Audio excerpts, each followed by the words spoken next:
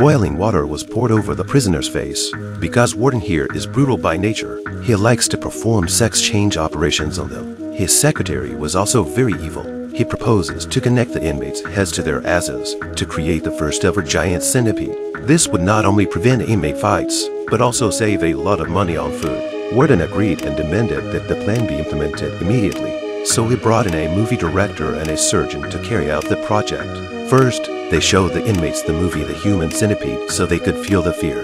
The images were so disgusting that some of the inmates became verbally abusive. They demanded that the movie be turned off. At this point, Warden approached them with his plan, although they were used to his madness, but they couldn't stand it. The inmates attacked and tried to kill the brutal man. Warden jumps out of the window in fear, and they gained the upper hand. Just as they were about to break out, the special forces arrived. They quickly subdued the prisoners. Warden was once again proud of himself.